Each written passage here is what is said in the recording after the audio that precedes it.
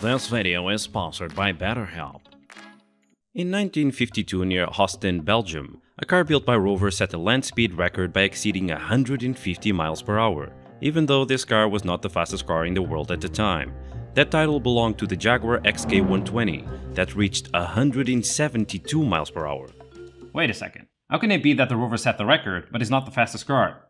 Well, the name of the Rover happens to be Rover Jet 1, and it set the land speed record as the first car powered by a turbine engine.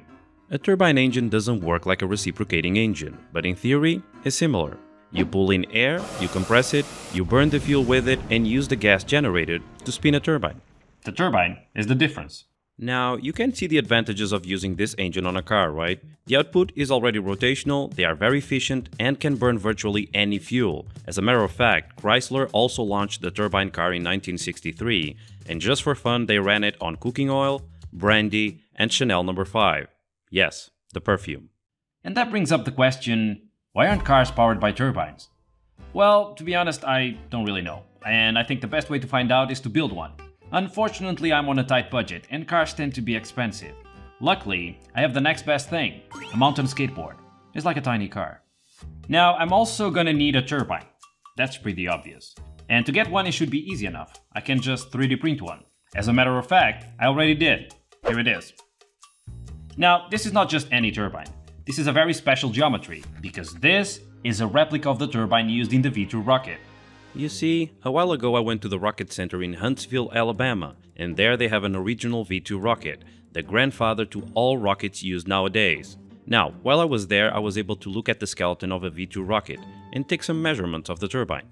What is special about this turbine is the fact that it's powered by steam and was able to put out enough power to pump 1,000 kilograms of liquid oxygen in just 60 seconds. I don't know about you, but I think that's pretty darn impressive. Now, my only problem with this turbine is the fact that it's made out of plastic. This is one of those rare occasions in which I actually want it to be heavy, because the more mass it has, the more oomph it has. You know, the more strength. It's gonna work like a flywheel. The obvious choice is to go with metal. So I'm thinking instead of 3D printing this, I can 3D print this. You see, it's possible to print parts in metal, if you have a machine that costs about $1 Brazilian. Or at least that's what I thought. I found this website called JLC PCB. I guess they also make PCBs. And you can upload a file to their website, and they will print your part in like high quality plastic or metal for a relatively cheap price. I mean, it doesn't cost $1 reptilian.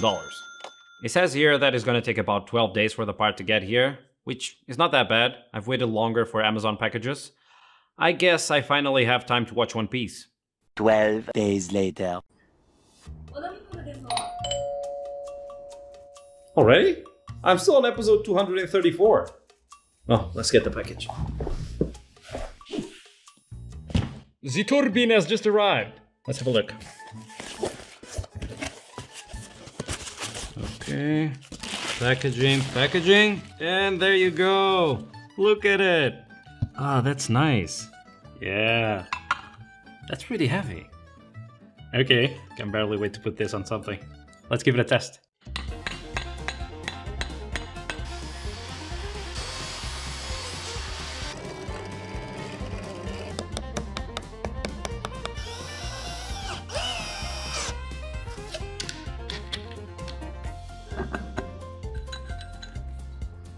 Okay, let's do a test. Yeah. Compressor. Stuck. Let's give it a go.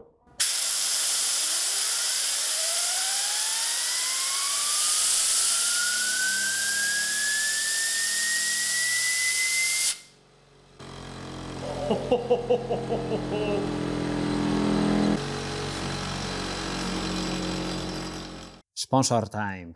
Anxiety is something really weird, because sometimes it strikes out of nowhere with no apparent reason.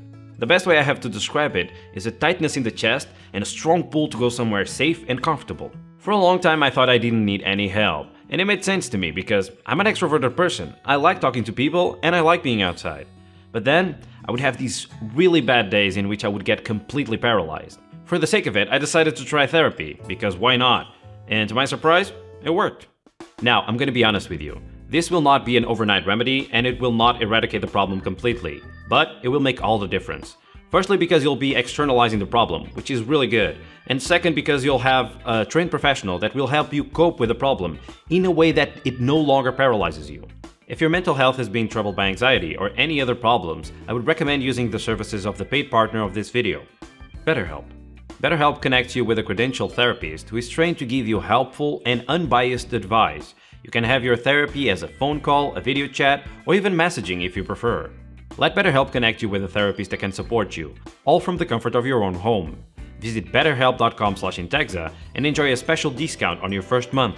By clicking the link in the description, you're not just getting the help you need, but also helping this channel. And to that I have to say, thank you. Back to the video. It's a little bit preoccupying how fast this is going with just the 8 bars from my tiny compressor. I mean, if it's reaching 6000 RPM with just this pressure, imagine with 20 bar or 50 bar. Nonetheless, power is not just speed, so let's see if this can lift some weight. So I 3D printed 2 pulleys in PLA and I'm using a timing belt to reduce this 3 times in speed so I can get some more strength. Down here, I have a 2.5 kilogram weight, which I'm gonna try to lift with this setup. It's connected via a shoelace up here to the pulley. Let's give it a go.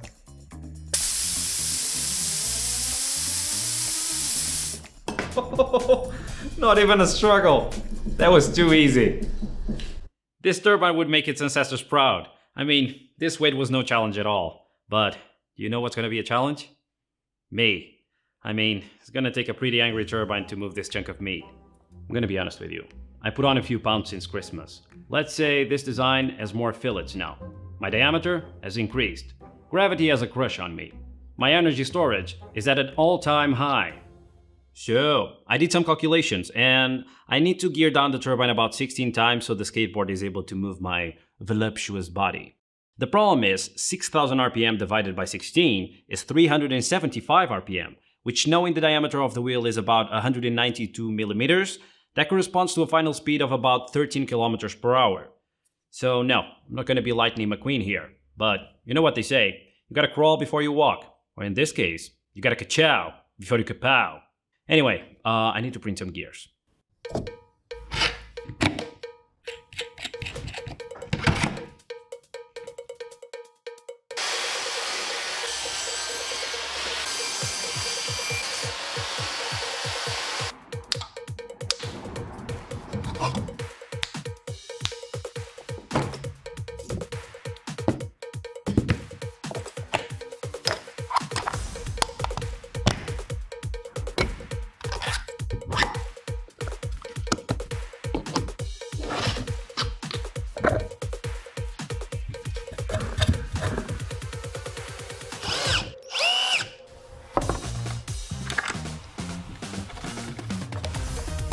There you go.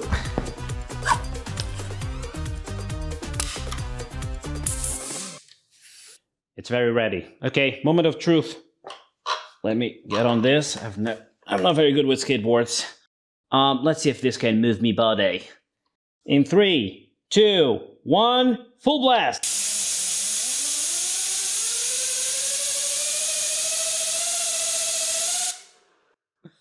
That was pretty good. I mean, it's not very exciting, but my math was spot on. It's about 13 kilometers per hour. The only problem is my shop is a little bit short. I would like to test this outside, but I can't really bring my compressor with me. I need another solution that's a little bit more portable. I think I have an idea. This is liquid nitrogen, which is known for being super cold. What you're seeing now, it's the liquid nitrogen boiling at room temperature. But it also has another cool property. Did you get it? Cool property? If you heat it up, this liquid turns into a gas, and it occupies 700 times more space than in its liquid form. It's like a steam generator for a steam engine, except in this case I don't really think I need a very fancy boiler. I can just use a closed container and heat it up to generate enough pressure and gas to move me. But that's just a theory. I've never worked with liquid nitrogen in my life. I have these stainless steel camping cups, and I'm thinking about welding them together to make a container. I mean, technically it's not welding, it's brazing. I know I'm gonna get corrected in the comments, so I might as well correct myself. I also need an inlet to pour the liquid nitrogen and an outlet to connect to the nozzle, and something to measure the pressure, so it doesn't blow up in my face. So try and pour liquid nitrogen inside of this.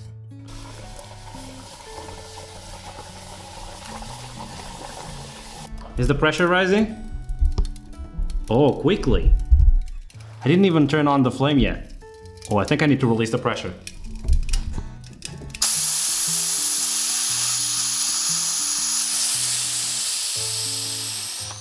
I already don't have a lot of it, so I think I'm just gonna try to pour it in the skateboard and try to use it. At least try to use it once. Yeah.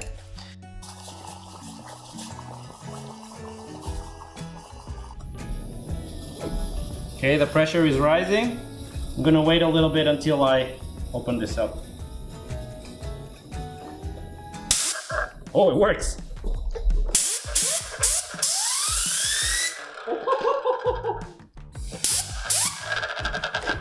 Can I? Oh.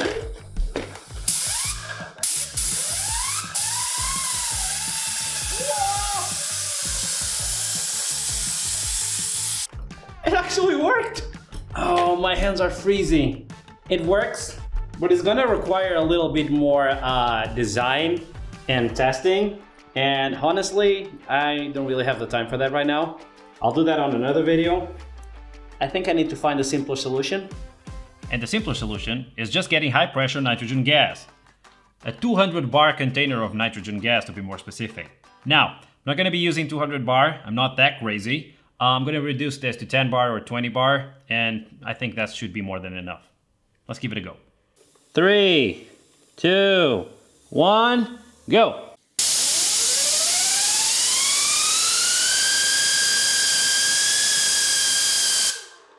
Oh shit. Well, that works much better. Let's do it again. Full blast!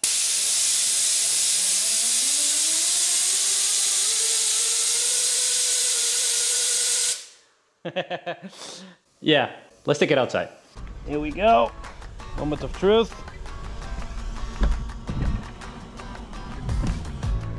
There's not a lot of space. Okay. Yeah.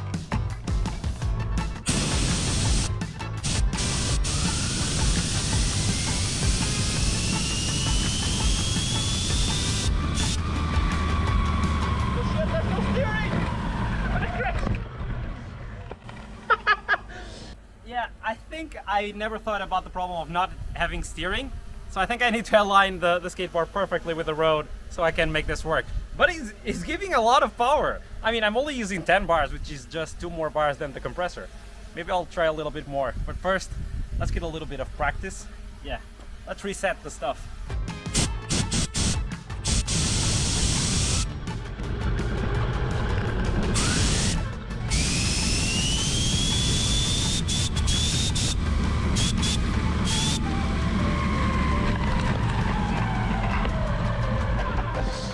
No!